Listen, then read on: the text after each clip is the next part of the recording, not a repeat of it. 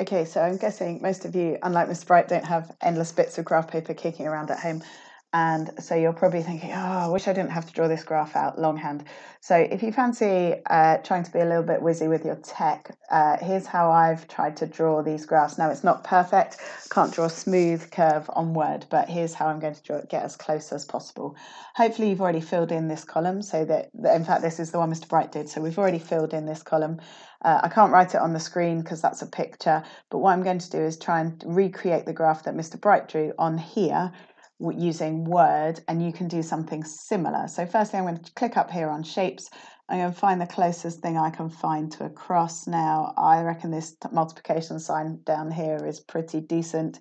So I'm going to click on that and put a really fairly small cross because I don't want it to be big down there. And what I'm just going to do now is press Control C, which means that I've copied that cross.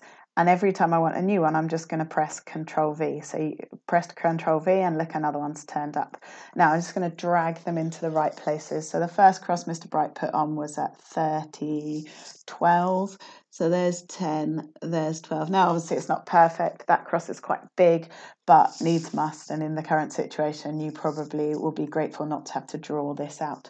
His next cross was at 40, 42. So I'm just going to put that in. Press Control V for another cross, put that one in. He put that at 50, 70, so I'm just going to put that there. Control V gets me another cross, and that one's at 92. Control V for another cross. Obviously, if you can't manage the Control V thing, you can just go back to the shapes place and pick up another cross, but then they might be slightly different sizes.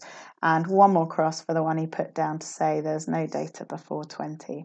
So you can see that without too much trauma, I've created really quickly the crosses that he created. Next up, I can't make a smooth curve, so that is a bit of a compromise. I'm just going to put lines in instead. And for now, that'll do. And obviously, you need to remember when you go back to school and you're drawing this freehand, you're going to do it with smooth curves. But for now, this is a pretty quick way to do that. So how did I do that? I went up here and this is still there from when I used the cross. If it isn't, go back to Insert, Shapes, and you'll find it's there. Look. And then just click on, whoops, don't do that. That's me being useless. Let's try again. So click on the line and start joining the crosses. Remember, if you're doing this with a pencil, you want to be doing it freehand with a smooth curve, but in the interests of you not taking 3 hours to draw one graph, that's a fairly good approximation. Okay, next up again, I'm going to show you how to do something similar. When he found the quartiles, how can I do something very similar to that? Well, I'm just going to do the same thing that he did, but again, just with my line tool. So he had 60 people, wanted to put a line in at 30, and I'm just going to draw that line in there. Obviously, it would be better if it was straight. And I think if I just use my up arrow key, I can get that in line with where I want it, straight down from the curve like he did.